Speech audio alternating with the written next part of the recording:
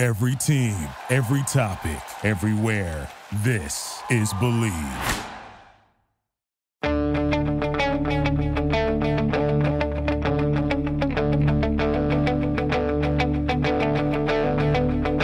Ich warte seit Wochen auf diesen Tag und tanz vor Freude über den Asphalt. Als wär's ein Rhythmus, als gäb's ein Lied, das mich immer weiter durch die Straßen zieht. Komm dir entgegen. Hello and welcome to Gegenpressing, the Bundesliga podcast. This is the main show. I am your host, Manu and Stefan. He's Stefan Biankowski. Stefan, how's it going? We're recording this late on a Sunday, which is my fault, so I apologize because I have an insane travel schedule next week. More on that later, but how are you doing first of all? I'm not bad, Manu. Only thanks to the Bundesliga, I must add. I'm a little hungover. I was at a kilt fitting in Glasgow yesterday, which to anyone who's not Scottish or hasn't been to a Scottish wedding is basically the concept of the groomsmen for a wedding, which I'm one of for my good friend. You get fitted for your kilts maybe about 6 months before the wedding, just so you have the right sizes. And because we're Scottish, we then often turn that into an excuse to go get drunk and celebrate the upcoming wedding, which is exactly what we did. So I was drinking for about 10 or 11 hours yesterday, and luckily I have a nice glass of red wine in front of me, which is, you know, taking the edge off it, as they say, the hair of the dog that bit you. And of course, some tremendous Bundesliga football. And what can undoubtedly, or is undoubtedly, a legitimate title race in the German top flight. So yeah, I'm in a good mood despite everything that happened.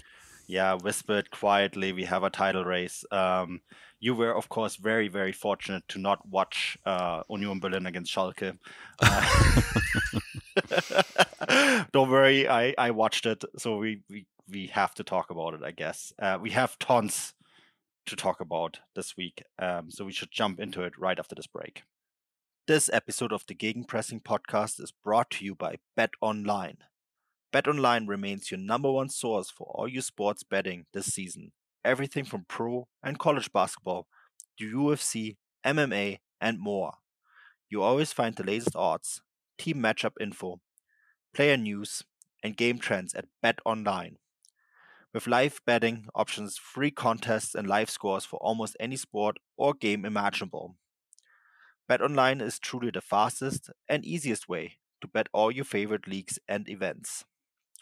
Head to the website today or use your mobile device to join and receive your 50% welcome bonus with your first deposit. Make sure to use the promo code BELIEVE, B-L-E-A-V, BELIEVE, to receive your rewards.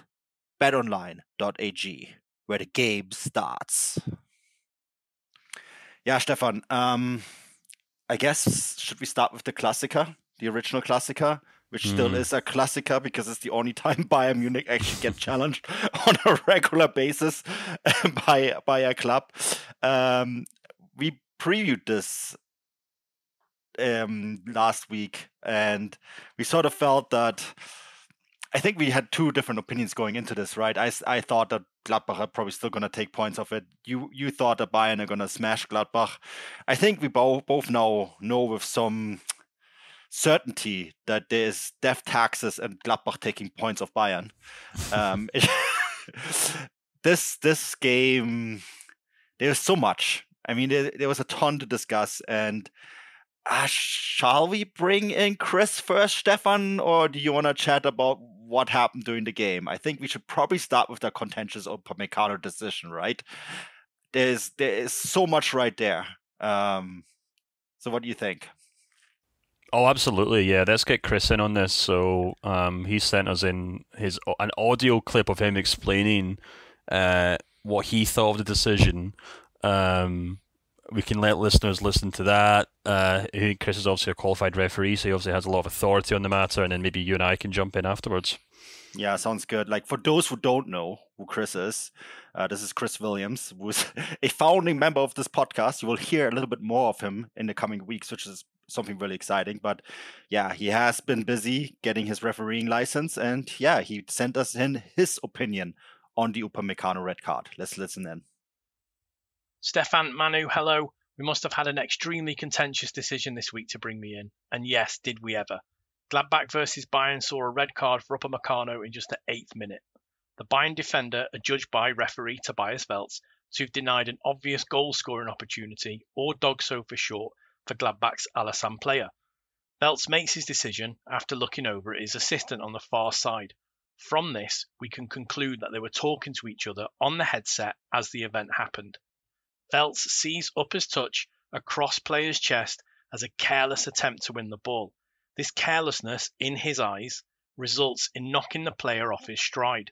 Once Welz has made this decision, the only course of action available is to issue a red card for DOGSO. There's a 4-point check system for DOGSO. The distance between the offence and the goal, the general direction of the play, the likelihood of keeping or gaining control of the ball, and the location and number of defenders. I don't think anyone can argue that if the referee decides the contact is enough for a foul, then the outcome isn't a red card. What makes this decision very contentious is the level of contact and where Welz has for his threshold for what constitutes a foul. Football is a contact sport, and the game expects a level of contact when players vie for the ball. We've all seen grappling at corners, for example. Had this coming together happened in the centre of the pitch, with players on both sides, would that level of contact, the brush on the shoulder, be given as a foul? For me, as a referee, that slight contact isn't at the threshold for what I would consider a foul. I would consider it normal football contact, but Welz doesn't. There's a VAR check, but as the VAR in Cologne cannot offer the referee a view to disprove what he's seen, there can be no pitch-side review. Was there contact? Yes. Did that contact result in a foul? Yes, according to the referee. Does the VAR have an angle to show zero contact? No. Then in this instance, the referee is not wrong in law, so there is no clear and obvious error. But what is in question is the threshold of what contact level constitutes a foul. And this is what has got people talking across the Bundesliga world after this match. Yeah, Stefan. We have a WhatsApp chat, right, where Chris is in as well. We discuss everything in that chat before we usually put it on Twitter because we're both too scared of the wrath that we can receive on social media when it comes to refereeing decisions. I discussed this with Chris in great length, and I still got a lot of Bayern fans yelling at me on Twitter today and yesterday. I think what I want to point out first of all when I look at this, I think it's a harsh decision, without a doubt. But I think it's also one that the referee quite clearly can justify, right? And I think there's a difference between saying, well, I wouldn't have given it because I think it's too harsh, but also saying at the same time, it's not an error.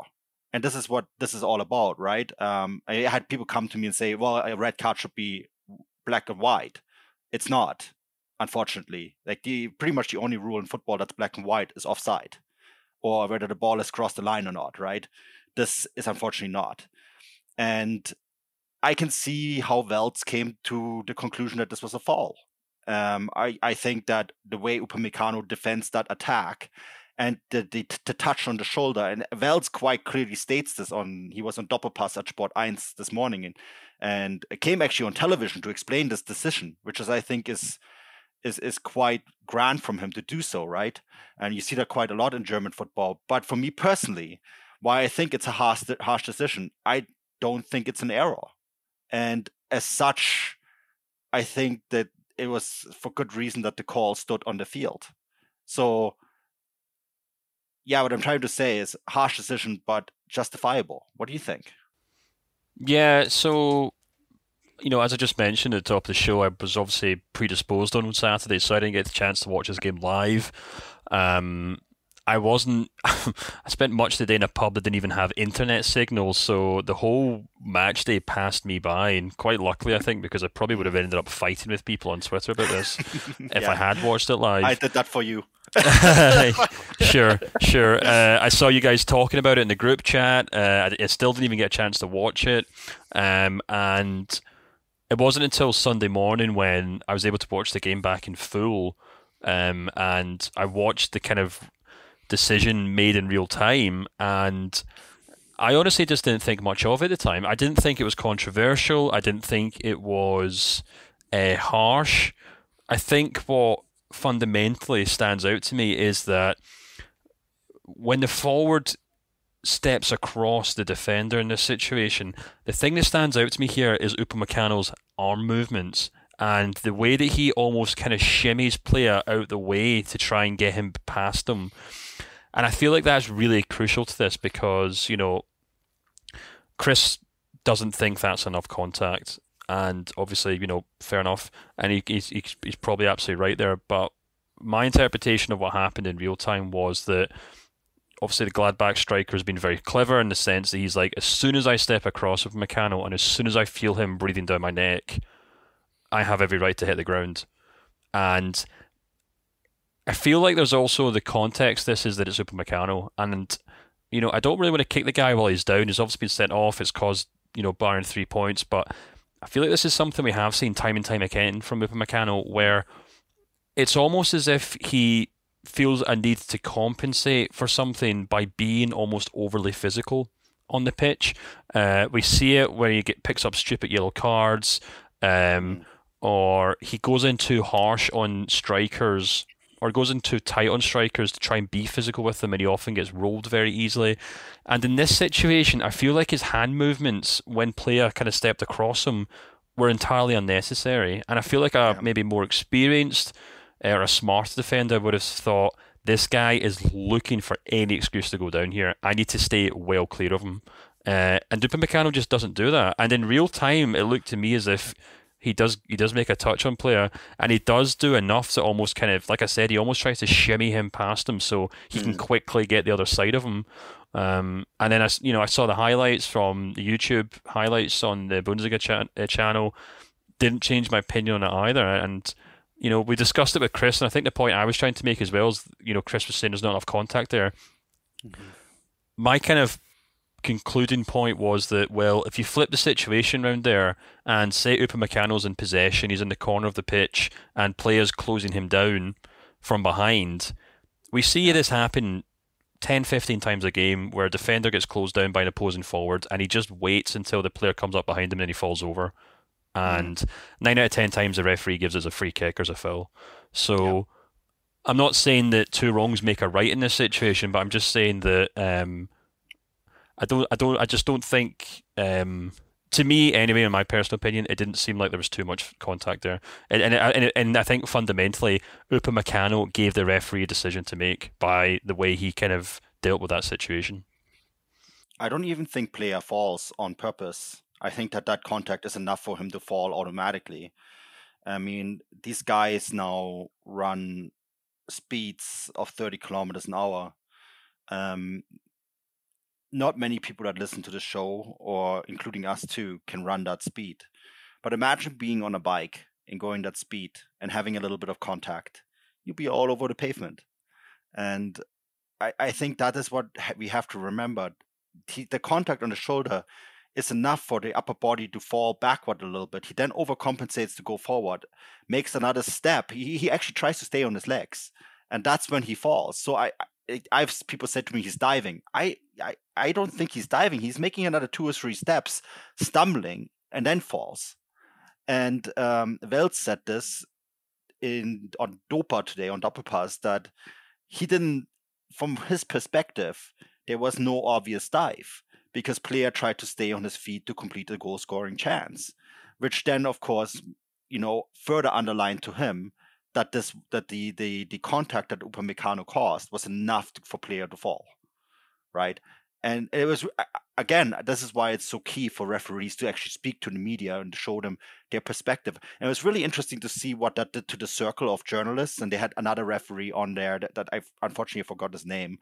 But once they got that explanation, the entire mood of this debate changed. Everyone but Waldemar Hartmann, who I don't know why he's still involved in media in Germany, Stefan, but everyone on that circle pretty much then came to the conclusion that this was not a clear and obvious error.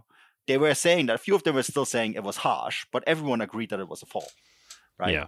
And I think that is why giving this refereeing opinion is so crucial.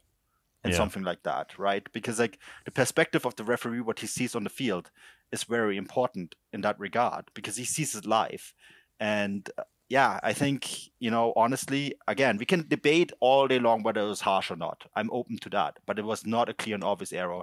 It was not a dive. And, in that kind of situation, how many times have you seen it go the other way? Right? Yeah, exactly. Yeah, I mean, it'd be interesting to hear from some of our subscribers. Leave comments underneath to see what the guys think. But I just didn't think much of it at the time. I'm not sure it's that controversial. Maybe I guess Bayern fans are going to be saying typical Stefan, kicking us while we're down. But I just genuinely didn't think much of it at the time when I watched it. In all honesty, and I think if we kind of want to just kind of now talk about maybe Bayern's performance in general, I'm not entirely sure having 11 players on the pitch would have helped either, to be honest with you. Yeah, no, they were not good. I mean, watching this in live, they scored one late, right, to make it 3-2. My prediction before the game was 2-2, and I think actually with 11 men, that would have probably been what happened. They were probably drawn 2-2. They really struggled with Gladbach's speed in the attack. I mean, the player situation is a good example. If Upamecano doesn't take him down there, he probably scores, right? Yeah. And there was the free kick that led to the eventual 1-0 is another great example because Gladbach kind of sliced Bayern open quite easily there, right, defensively. Another issue that I had, and I'm really curious what you think about this, Stefan. Nagelsmann made all his substitutions ahead of the 65-minute mark, around 65-minute mark. And it was then that Farke reacted quite late for Gladbach to make his changes. And he brings on a lot of speed. And I actually thought, and I was looking over to my dad because I'm still in Munich, and so I watched this game with him. I said, like, why is Nagelsmann making 5 changes this early on? Like, what if he has to react? And also, what if he has a player out there who's tired, right? And I thought Farke was quite clever to wait quite late because he did bring on that speed that then eventually led to the third goal. And you watched this back later on, right? So that always gives you a little bit of a different perspective. But I'm curious what you think about that. Yeah, I must admit, I thought Nagelsmann's tactics were really odd in this game. He obviously kind of started with this kind of back three that he'd hoped to play, which had Davies playing, obviously really high up the pitch, almost as a left winger at times. And I think it was maybe Serge Gnabry who's playing on the right-hand side. And obviously Pavard, Upamecano and Daley Blind as central defenders, and then Kimmich, Gravenberch, Goretzka in the middle, like I said, and then Müller and Choupo-Moting up front. And the weird thing is, once Bayern went down to 10 men, he still tried to persevere with this back three. But obviously then Cancelo came on for Thomas Müller. But what this kind of led to was this kind of weird 3-3-3 formation. And I think quite crucially, it also meant that, it was Daley Blind and Benjamin Pavard, the two kind of key central defenders at times. And they were just overrun constantly by that Gladbach team on their counter-attacks. I think I said to you after the game that poor Daley Blind looked about 200 years old after this game because he just did not like playing that high line. He didn't look comfortable with it at all. I thought Hoffman had a really good game. Stindl really in his element there, where he can just kind of ping balls, make passes, score goals with a lot of space there. And I think the other problem with this kind of 3-3-3 formation is that it puts so much emphasis on those midfielders to kind of step up and become these kind of all-round playmakers and defensive midfielders, if you want to call them that. But as we kind of touched on the reaction pod, I think it was a reaction pod to the PSG game.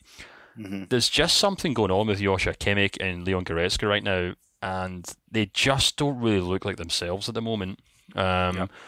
I was kind of looking at the excellent Mark Stats account I've referenced a few times now this week, or this season, who puts together some really great kind of stats bundles after the game. So you can definitely find him on Twitter. It's at Mark Stats Bot. And one of the things he pulls together is a kind of a graph of all the players on the pitch and which ones basically progress the ball the most up the pitch, either through passing or through dribbling. And as you would expect, Davies was miles ahead for Bayern in terms of carrying the ball, in terms of dribbling. But where you would maybe expect Joshua Kimmich or Goretzka to be key players kind of pinging the passes, they're actually quite far behind, to be honest with you. And Daley Blind ended up being the kind of key player there who was trying to pull out the passes. So there's something not quite right about this Bayern team. We talked about this after the PSG game. I was convinced that it really wasn't a good performance from Bayern despite the result. And this game also just felt like another match in which half those players just were not clicking whatsoever. I actually thought Davies played quite well for the most part in this game.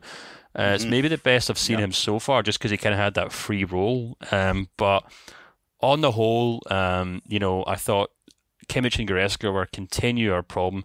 Benjamin Pavard, again, second game running, I think, was a real liability in defence. I actually thought Jan Sommer actually had quite a poor game, to be honest, as well. And yeah, I don't know. It was a really troubling game for Bayern, and I can imagine it would drive Julian Nagelsmann absolutely bonkers when he watches it back. Well, it did drive him up the bonkers. He went into the refereeing room and had a man-to-man discussion with the referee and stormed out of the refereeing room and screamed something on the lines of, what did he say? Not lazy pack, soft pack. The DFB has now opened an investigation against Nagelsmann. Wels was quick to point out that he didn't say anything egregious against him in the room, that it was a man-to-man discussion on eye level. But I guess there is something coming for Nagelsmann. But I agree with every point that you're making here, because they just don't look complete at the moment. And they have now dropped 9 points the second half of the season. Dortmund is now completely back in the title race. Yeah, Union Berlin stumbled today. They are even on points. Freiburg are just 3 points behind them. It's so very tight. I mean, you look even further down. Frankfurt are back in it. Leipzig are still in it. Bayern Munich were 5 points ahead of second place going in this World Cup break. And this is quite the meltdown in terms of point collected. And I feel like this is not necessary. I mean, I just don't see them being able to put together a run of 5 or 6 wins this year. Yeah, I mean, I haven't really been able to have a chance to really dig into the underlying stats as to what's been going on since the turn of the year. Is perhaps something I'll look at from a newsletter this week. But just anecdotally, watching Bayern now at this point in the season, every 3 or 4 days, I'm kind of drawn to the idea that there are problems across this team at the moment. It's not like maybe some of the teams in this division where they're very solid defensively, but they can't quite get their attack going, or they're very good offensively, but they've still got holes in defense. If you kind of look across this whole Bayern team, there's compromises, there are players out of form, there's tactical. Well, what Nagelsmann would probably say is he's maybe trying to use his tactics to compensate for maybe some poor performances. I mean, obviously defensively, the key thing there is that Upamecano got injured, got sent off. But that maybe overshadows from the fact that Blind and Pavard looked terrible together. I thought looked very slow together. Jan Sommer, I thought wasn't very good in goals. But you've also there's that defense is just kind of still kind of struggling to really kind of nail down what it wants to be. as I mentioned, in midfield, you've got the two key players there who are supposed to be the kind of match-winning, Bayern Munich stalwart examples for the rest of the squad in Kimmich and Goretzka. Both of them completely off it this season for one reason or another. And then you go to attack, where not only they're relying on Choupo-Moting, who, with the best of intentions, continues to dumbfound his critics and anyone who had lesser expectations on him. But even despite that, Choupo-Moting cannot be the talisman at Bayern Munich. He cannot be the number 9 for this team if it wants to go places. And the problem there as well is that the supporting cast in that team in attack, your Serge Gnabry's, your Leroy Sané's, they're not really kind of hitting their stride either. And it feels like this team's just kind of waiting around for Sadio Mane to return and to try and do something. So it just feels like there's issues all over this team, and whether or not that's Nagelsmann's fault or the fact that maybe there's some players there who maybe should have been moved on instead of being offered extended contracts, I guess when we have to wait and see to the end of the season. But I'm sure that's something that Oliver Kahn's probably thinking about right now as to where the problems are and what the source of those problems are. Yeah, my final thought before we do move on is that I think there's a lot of key players that have left in recent years. That's hard to compensate. David Alaba, right? Robert Lewandowski now. Manuel Neuer is now injured. Thomas Müller is aging. Things do come to an end. And maybe we're seeing the beginning of it. I don't know. I mean, it could be different in 4 or 5 weeks, but it does feel a little bit like the torch is now being passed on, and maybe the new generation isn't as quite as far as we thought. And that is good news for the rest of the league, I think, because it was going to happen eventually. It happens always, Juventus Turin at some point pass the torch and more. But I don't think Bayern is going to do a Juventus, but it does, everything does end at some point, I mean, you're Scottish, even Celtic at some point when they had that run, it ended at some point, right? So maybe this is what we're seeing. It's really interesting. Let's talk about the teams chasing, and Union Berlin could have gone first today. And you were very fortunate that you missed this game, Stefan. So backstory here. I went for the first time in 4 years. I didn't actually realize it was 4 years. I went to 1860 today because I'm writing a Substack on the club, right? So I went back and got a press card and all that, and spent some time with the club. And I have an app where you track a ground hopping app. And actually, as I opened it to log in that I'm going to the 1860 game, it reminded me that I have been last on this day 4 years ago. I watched that game. It was horrible. They lost 3-0 to a small club called Fail. I thought I couldn't possibly watch a worse game today. And then I did. I came home and I watched Union Berlin against Schalke. And it was the worst 90 minutes of football I have seen this season, Stefan. It was atrocious. And I think part of it is, I think there was quite a lot of rotation with Union Berlin. You could tell that their second guard isn't quite ready. And when Urs Fischer did bring on the likes of Geraldo Becker and Jordan, it did get better. Jordan actually missed a sitter to make it 1-0. And the XG, and this is from the DFL, I think I maybe you want to double check that XG with the one that you use, but the XG according to DFL was 0.95 to 0.30. And yeah, maybe Union would have deserved to win this game 1-0. They did not. But it was an awful performance. Schalke is just a really hard team to watch. They just defend. This is their fourth 0-0 draw in a row now, which is a record apparently. But yes, a point for Union Berlin. They had 43 points now. I mean, for them, of course, this is a success, but boy, it was a hard watch. And maybe them not going first is a good thing in some ways, I think, because you wonder how they're playing Bayern Munich next in Munich, right? I wonder if that would have actually suited them. Yeah. No, like you said, I didn't get to watch this game, so I'm afraid I can't add so much. But what I would like to do is maybe shine a light on Schalke to an extent here, just because that's their fourth clean sheet in a row in the Bundesliga. Right. And that's the positive. Yeah, well, exactly. Yeah, you say it was a boring, drab, uneventful game, but that's exactly what Schalke fans would have wanted, and they are kind of pulling together this kind of secret, covert run of form. It's not the most exciting run of form in the world. It's certainly not going to get them on any kind of highlights reels, but it's now 4 draws from 4, and actually, I had a quick look at the underlying stats, and it's quite interesting because, as you said, Union's XG for this game is 0.95, which is very low. And it's also half what opponents of Schalke have averaged against them in the Bundesliga this season.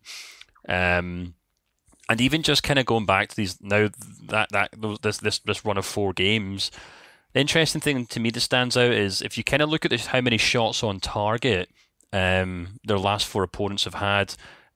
Cologne in the 0-0 draw didn't have a single shot on target. Gladbach in their 0-0 draw only had 4 shots on target, and Wolfsburg last week only had 2 shots on target.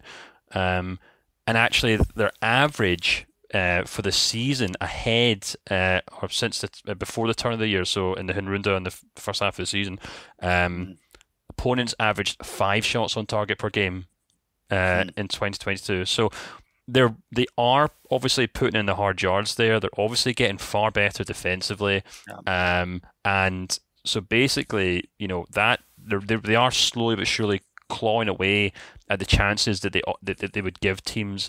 And yes, it doesn't make for great football, and yes, Union Berlin fans will be upset about it. But there are kind of shoots of hope, there's shoots of good of progress being made at Schalke there, at least in a defensive sense. Yeah, it's really difficult to watch, and I think Union Berlin do better against teams that actually play football, right? Because essentially they do to the opponents what Schalke did to them, just at a higher level with a bit more of attacking prowess. Yeah, exactly. And I think that's what happened here, because Schalke was like, well, you guys go play football. Good luck, because we know you can't, right? Here's the ball. Have fun. We're just going to stand with 11 guys behind the ball and every once in a while go for a counter-attack. And if we get a point at the Alte Försterei, we're going to be A-okay with that. And that's what this game looked like. It was a really difficult watch. It did get better when Becker and Jordan came on. And Jordan did have a chance that I thought he had to put away. But he didn't. And here we are. I mean, I don't want to dwell too long on this game because it was a very, very difficult watch. I think, though, maybe to come to a conclusion here, and we're going to of course talk about this later this week, I think that Union Berlin will be happier to play a team like Bayern Munich. As crazy as that sounds, because Bayern Munich will essentially they can do to Bayern Munich what Schalke did to them. Yes, exactly. I think... I mean, we've talked about this for quite some time now on this podcast, about the rise of Union Berlin, and I think there's a number of things behind it, especially off the pitch, where there's a lot of smart people doing a lot of smart work there. But if you want to boil it down to just tactics on the pitch, Union's success is in part because they chose to play a different style of football from the kind of orthodox tactics of the Bundesliga, which this podcast is named after. And as I've said in the past, gegenpressing is a great tactic if you're the best team in the league, but if you're a mid-table side with a number of average players and perhaps not very good at defending, it leaves you wide open, and it means big teams like Bayern can pick you off, and Union Berlin can pick these teams off as well because they run around a lot, they press very high, and as long as Union can kind of deal with that pressure, they can then counter-attack very coherently, very efficiently. And if they're just good defensively, it gives them a leg up, I think, tactically over a lot of teams in the division. So it'll be interesting to see if Schalke can kind of have perhaps taken something from that and are looking to maybe apply it to their own situation. But yeah, as you said, we've maybe already shined far too much light on this drab 0-0 game. Oh God, yeah. Okay, let's move on from it. Let's go to a game that was actually fun to watch, and that's Dortmund. Dortmund, Stefan. They didn't Dortmund. They almost Dortmund, but they didn't Dortmund in the end. Yeah, they pick up all 3 points and close that gap to Bayern Munich finally. It was a huge gap. I think it was 8 points right? Going into the World Cup break, and now they're even. And 8 games out of 8 won second half of the season so far. That includes the Champions League games. That includes the Cup, of course. They are in tremendous form. Marco Reus with a wonderful free kick to essentially seal this game, right? Make it 3-1. And then they add Bino Gittens and Brandt combined to make it 4-1 in the end. But Dortmund look like the real deal in a lot of ways. And I think what makes them dangerous at the moment, and we've touched on this already in previous shows, is they seem to have real depth going on right now. There's pieces coming on and off the field, and the team doesn't get weaker. I feel Marco Reus came on, had a fantastic game, right? And there was some controversy after the Chelsea game that he didn't feature in. And it almost seemed like it kind of spurred it on to come up with a performance like he did today. I am afraid to say this, Stefan, but I think Dortmund are for real. They were very, very impressive. There's no doubt about it. Not actually in terms of the overall game performance itself, because I actually think if you actually kind of look at like the XG timeline of the match, obviously they pick up 2 early goals and then it gets very drab very quickly after that, which I guess is just kind of indicative of, you know, a team who scored 2 goals, and it just seems to be human nature and something we see in football over and over again, that, you know, it's that old line that a 2-0 lead is the most dangerous, you know, situation in football, because complacency starts to drop in. And then obviously when Hertha pull one back, that's when you start to worry, like, oh, right, well, this is Dortmund, they're going to be Dortmund. But the key thing is, I think, and we've talked about this on the show again in recent weeks, especially since the turn of the year, that Terzic has this kind of a real bounty of attacking options, and whether or not he actually gets the tactics spot on, or whether or not he gets the player selection spot on most weeks, the fact that it gets about the hour mark and you can start bringing on 3 or 4 outstanding players and just kind of throw them on and say, right, I need you guys to just throw everything at this team, and so far it's worked very, very well. I mean, you're absolutely right. If you kind of look at that start 11 that Dortmund put out, not only was it missing a number of the key players who are obviously rested ahead of the second leg against Chelsea, you know, obviously Sebastian Haller was out, Guerreiro was out, Bellingham was out, Niklas Süle was out, and not only that, but without Haller in that team and without Modeste in that team, it meant that they kind of had reverted back to that system that they played before the winter break, where they didn't have a number 9, and I've kind of talked about this in the show recent weeks, what newsletter was on a few weeks ago, in the sense that the real turnaround in form has been down to the fact that they've suddenly got this target man up front. So Daniel Malen comes in, and even though I didn't actually think the tactics worked tremendously well, the fact that, you know, I mean, Adeyemi's, well, actually Daniel Malen's goal, I guess is the best way to describe it, came about from some truly outstanding individual skill from Adeyemi, to the extent that he runs so fast that he pulls a muscle in doing so, to help Malen score his first goal in, I have no idea how long it's been, maybe 4 or 5 months. But I think the key thing from that is not so much the first 2 goals, it's the fact that they were able to bring on players in the second half, and then, you know, obviously Bellingham comes on the 65th minute, Haller comes on the 66th minute, and again, if you kind of look at the kind of XG kind of timeline, you see that after these kind of moments, that's when Dortmund's XG starts to start ticking upwards again. Yeah. And even, as you said, the fact that Marco Reus didn't even play in midweek but was able to start in this game, looked extremely fresh. He scores a really pivotal free kick just when it was maybe hints that maybe Hertha were going to grab a late equaliser.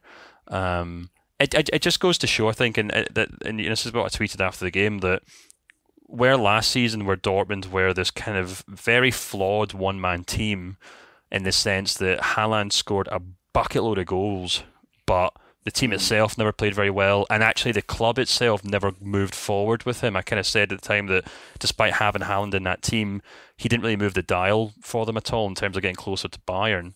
They've now kind of gone full circle in that regard, and I think they now finally have found a way to replace Haaland in a sense, not with any one player. It's not like Sebastian Haller's replaced him, or Bayern Gittins, or Marco Reus, or Gio Reyna, or whoever.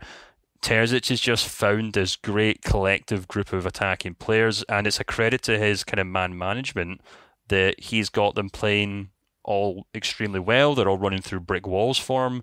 Even guys like Daniel Malin, who Terzic said in midweek that, he was asked why he hasn't played recently, and he kind of had to say, in fact, maybe it might not have been midweek, it might have been last weekend actually.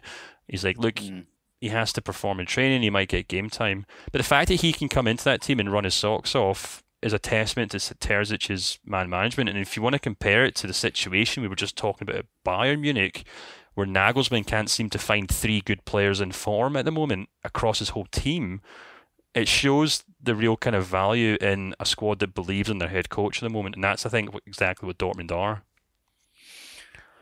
Well, the big question then is that enough, right? I mean, we were admittedly quite critical of Edin Terzic and the work that was done in the first half of the season. Tactically, he seems to have improved quite a bit. We have to remember this too, going into the World Cup break, there were rumors that Dortmund might replace him. This is not that long ago. And so you wonder what happened in that World Cup break that turned this team into this. Right? Yeah, exactly. Yeah, no, absolutely. I think probably the easiest answer there is simply that these players have just kind of settled in. He's kind of got he had certain tactics, he had a certain system, maybe has a certain way of doing training and just managing that squad. And after like 6 months or something, everyone's now kind of singing from the same hymn sheet. They know where they stand with Terzic, they know what they have to do to play games, and the players themselves have all linked up very well with each other. I think you can also certainly point to the fact that Sebastian Haller's now back in that team, who...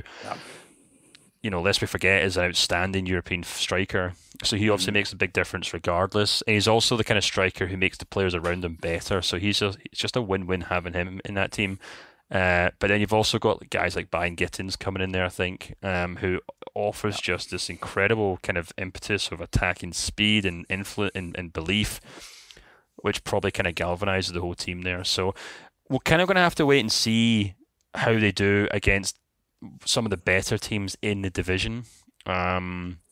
Despite having this kind of run of form, really since obviously the start of the year, you can't really point to the teams that they have beaten in that run as saying they're the very best. Of course they played Bayer Leverkusen and beat them.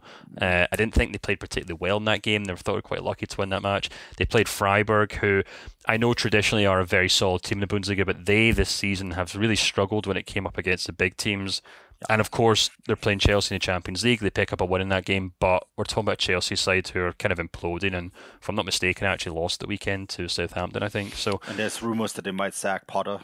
Yeah, exactly. So it'll be interesting to see what they do, or how far this can go, because they've got Hoffenheim next weekend, which you would think is a kind of another easier fixture, but then they have Leipzig on the 3rd of March, and I think that will be probably the real test of where this Dortmund team is right now. But so far, so good, and it is making the Bundesliga tremendous fun to watch.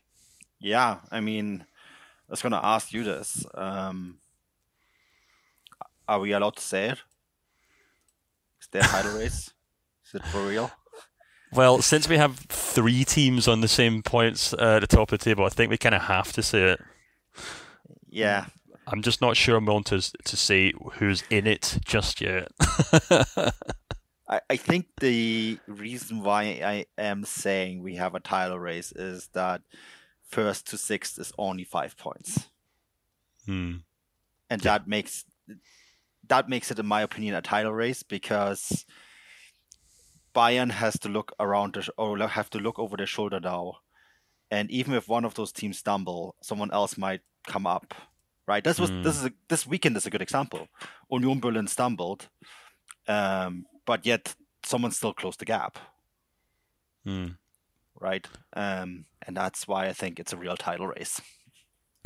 Yeah, no, I mean, you're absolutely right. I think it doesn't even really. I mean, we could sit and argue all night as to whether this Dortmund team have it in them to go the distance, but you're absolutely right in saying the most important thing here to bear in mind is that Bayern, in this current situation just seem incapable of picking up maximum points week in, week out, seem incapable of really grinding out results like they have done in recent seasons. And whether it's Dortmund, whether it's Union, whether it's someone like a Leipzig or a Frankfurt kind of getting a second wind and coming back into it, then you're absolutely right. It's impossible to say there isn't a title race, because Bayern aren't just, they can't just say we'll do one better than Dortmund, because there's actually 3 or 4 teams in it now. So yeah, definitely. I'm still not really willing to say, it's a good old title race between Dortmund and Bayern just yet, but there's no doubt that the rest of the league is making Bayern work for their points this season, and it's keeping things very tight at the top of the table. I think what's happening, and that's my final point, is I think the league overall has closed the gap. And this is why Bayern are struggling. And Bayern have helped close the gap because they're not as good as they used to be. So it's kind of like both sides, right? If that makes sense. Yeah. And that's why it's interesting. Bayern aren't as good as they usually are, and the rest of the league is just a little bit better. And that's what you get. And it's great, because we need it. This league desperately needs this. It needs a storyline that's not Bayern running away with the title. And I know Bayern fans are not going to be happy about this. And I know I had lots of mentions on my Twitter saying that we are against Bayern because we don't like Bayern Munich and all that. No, that's not what this is about. We like this league, and we want this league to do well. And, the best thing for this league, and this includes Bayern Munich, is for Bayern Munich not to win the title this year. This sounds harsh, but it's true. And yeah, this storyline is great. Absolutely, and long may it continue, and hopefully, you're right, we'll have a new champion come May, because I think it would be best for German football, but there's a lot of football left to play between now and then. As you say in Munich, a lot of water is going to run down the Isar until then, so flow down the Isar, I guess. Yeah. Anyways, as always, this show is brought to you by Bet Online. I want to make some programming notes. There's going to be a couple different voices this week, right, Stefan? We're going to have Chris on for the Champions League reaction pod. We're going to still trying to figure out what we're going to do for the transfer show, because I am for Transfermarkt in New York and LA this week, which makes it difficult to record all 4 shows. There will be a newsletter. I can promise you that. So don't worry about that. It's just podcasts might come out at different times with different voices. That's all I'm saying. Yeah, exactly. So we'll keep you guys up to date. Watch this space. Exactly. Well, thanks again for listening. Until next time. Auf Wiedersehen.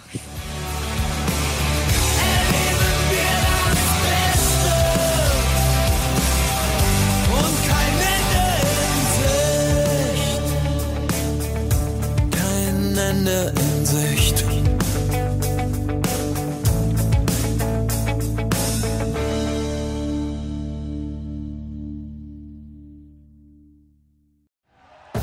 Thank you for listening to Believe.